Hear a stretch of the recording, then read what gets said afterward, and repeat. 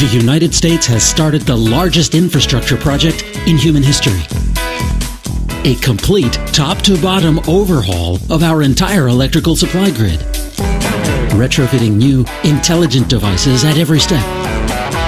From the power company's generators to the devices in our homes. And making sure every component is secure from attack.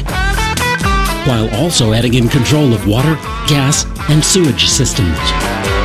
And this total makeover must happen while the whole system is operating online at peak capacity. While it's growing, in fact. In short, we've begun building a smarter power grid. One that works pretty much like the internet. You could call it the InterGrid.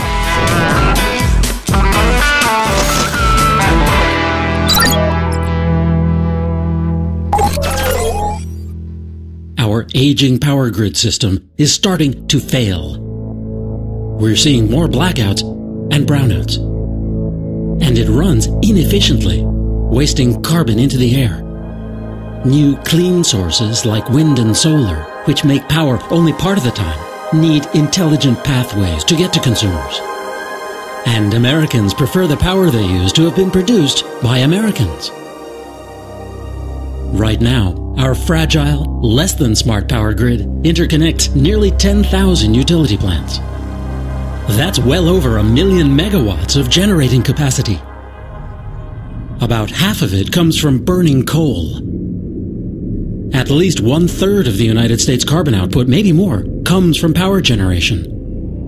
Almost 1/5 of our power steams onto the grid from the boiling water heated by the nation's 104 nuclear reactors.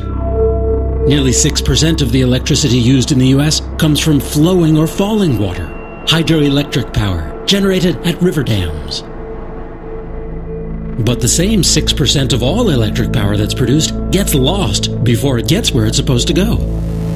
It either melts away as heat as it travels along more than 250,000 miles of metallic wire, or it simply shorts to ground.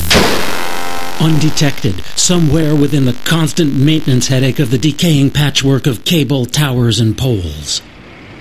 Reclaiming just that 6% would be the equivalent of taking 55 million cars off the road in terms of the petroleum saved and greenhouse gases prevented. For the past quarter century, the peak demand for power has been outpacing investment in new transmission lines and power regulation systems that can only react when something goes wrong. They're not good at spotting problems before they happen. The old grid flies perilously close to the breaking point every hot day in sunlit cities. According to the Department of Energy, U.S. businesses lose over $100 billion a year to blackouts and brownouts. The power that does arrive has to be used as soon as it gets there.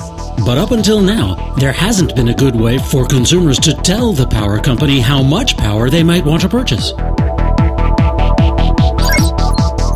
To keep our electrical grid from grinding to a halt, the new InterGrid will work on a principle known as prices to devices. If you knew that electric rates were going to spike very high this afternoon, you might decide to leave your home air conditioner off while you're out of the house. Well, suppose your air conditioner, in fact your entire home, knew it before you.